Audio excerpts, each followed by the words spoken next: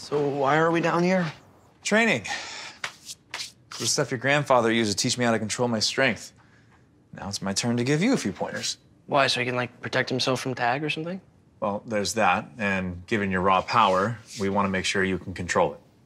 Yeah, I mean, a random super freak out would really suck. Yeah. Anyway, let's start with this.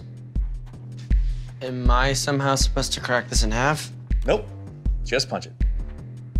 Don't I need gloves or something? You trust me?